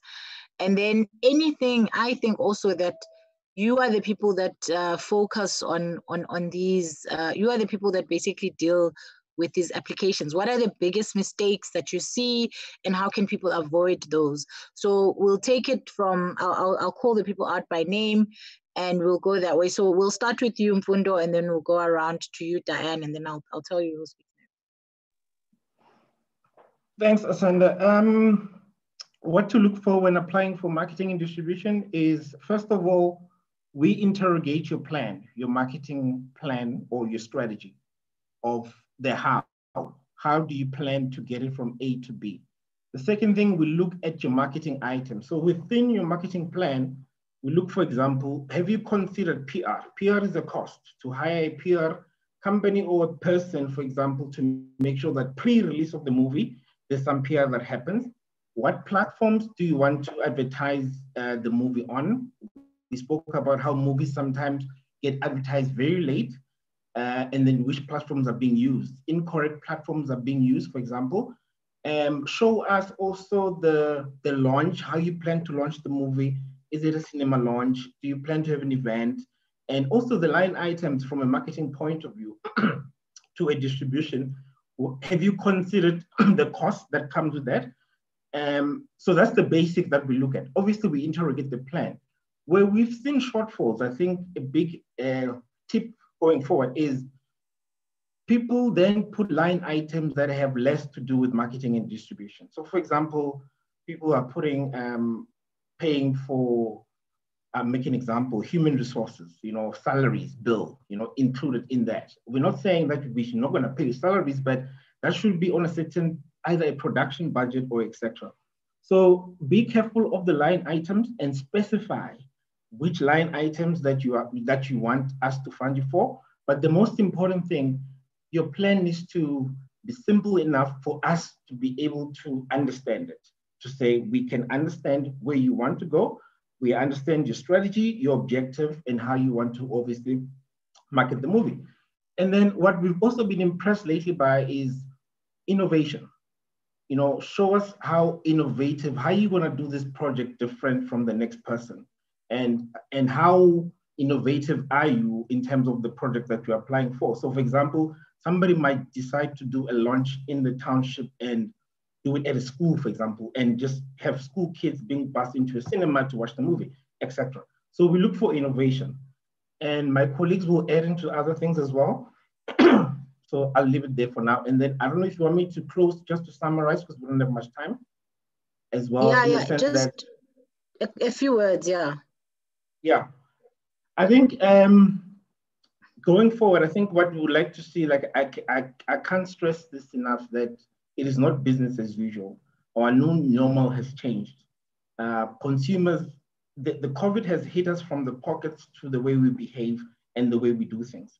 And the type of content that we'll still like to see. Content is still king. We still need to produce quality content.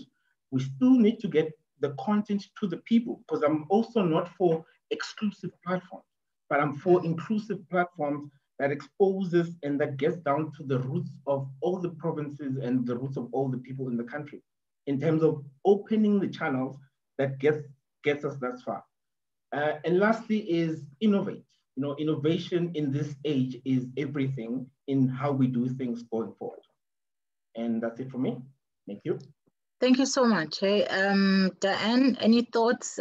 30 seconds for the next people. Again, with regard to the applications, Mfundo has definitely highlighted, if you can, you applying for marketing and distribution funding, by this time you should have your film complete. If we can see something of your film, be it a trailer, ideally the entire film, obviously on a safe link, that also helps determine the application. The second thing I've written down here quickly, it is for first-time filmmakers or content providers, having a distributor or sales agent on board is also really, really helpful. We work with everybody, and it just helps us understand that you understand the business of your film. And finally, and the last thing I just want to say, comparators, watch each other's films, look at the trends, look at what's happening, get as much information as possible. And welcome. We can't wait to see you in cinema very soon.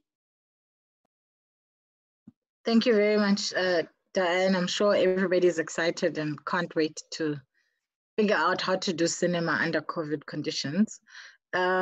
Eugene, you want to tell us a little bit about what you're thinking, or anything that may have been missed by your colleagues around the applications, but also just any wrapping up thoughts?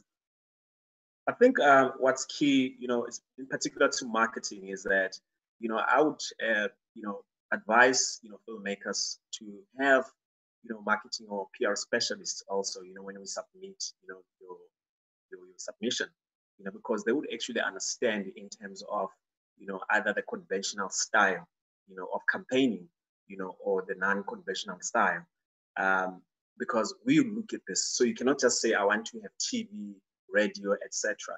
You obviously need to show, innovation. I mean, Mfundo spoke about, product placement, on television.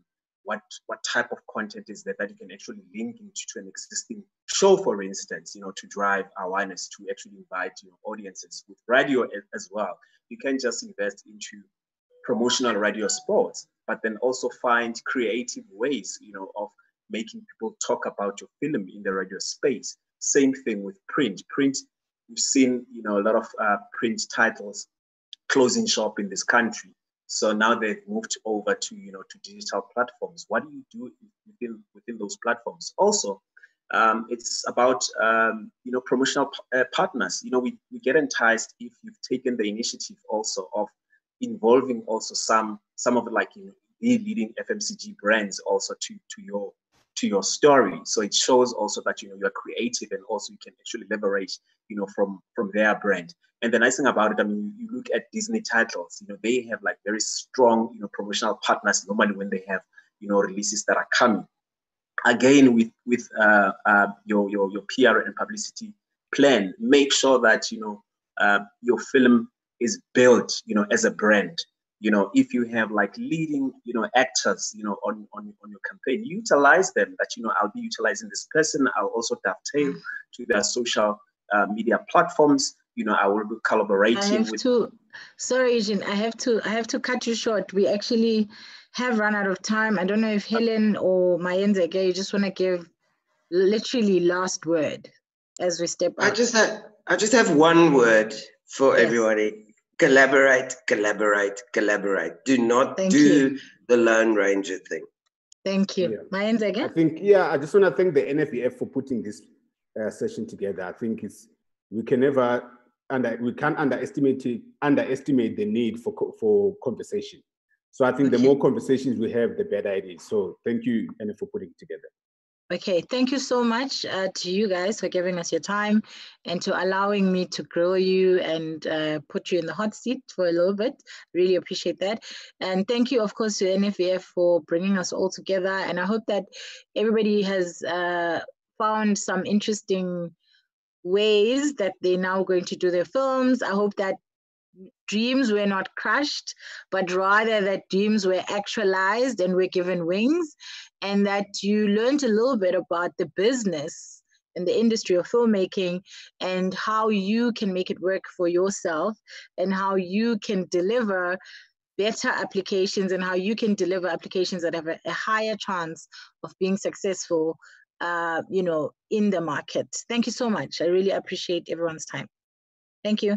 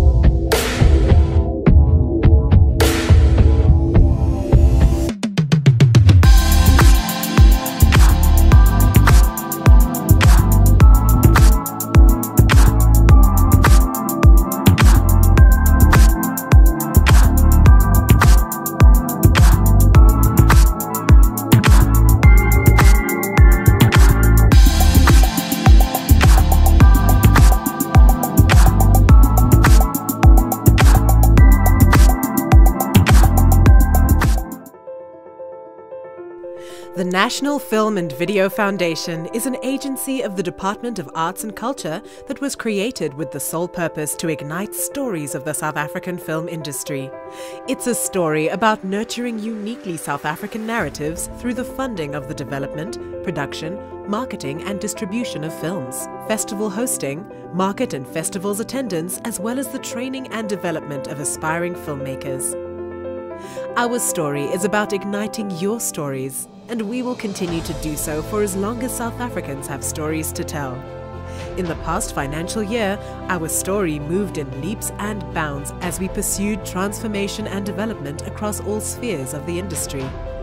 Our training department's achievements include 127 bursaries awarded to deserving students.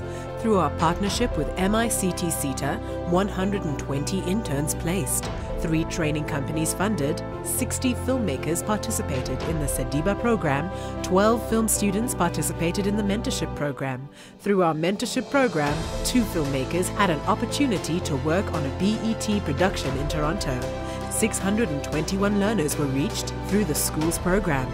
The production and development of content is key to our business. In the previous financial year, 81 projects were funded in development, 48 in production, 1 slate funded for female filmmakers, youth filmmakers. The NFVF commissioned 4 special projects, 1 to commemorate Nelson Mandela's centenary, 2 towards the advancement of our culture and heritage, and 1 co-production incentive with the Canada Media Fund.